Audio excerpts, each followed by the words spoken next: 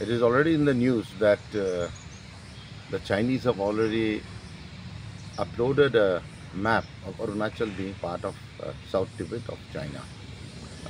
It is a very grave situation, and especially just before the G20 summit, China is again started its tactics of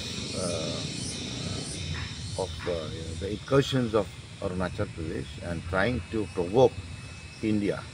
I have already written a letter to the Honorable Prime Minister stating that the Chinese intervention has to be stopped. The Chinese making a mockery of India. Our country is very proud of its boundaries. We are very strong. We have very strong boundaries.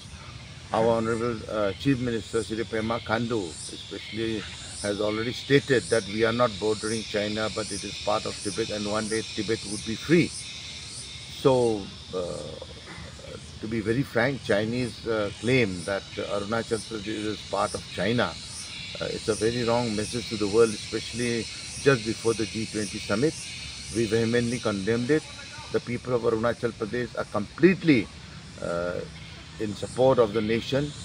We are all nationalistic feelings, and we hope that the letter which are written to the Honorable Prime Minister will be adhered to, and strict action by the Minister of External Affairs is taken into consideration. It is already in the news that the Chinese have already uploaded a map of Arunachal being part of South Tibet of China. It is a very grave situation, and especially just before the G20 summit, China is again started its tactics of the incursions of Arunachal Pradesh and trying to provoke India. I have already written a letter to the Honorable Prime Minister stating that the Chinese intervention has to be stopped. The Chinese making a mockery of India. Our country is very proud of its boundaries. We are very strong. We have very strong boundaries.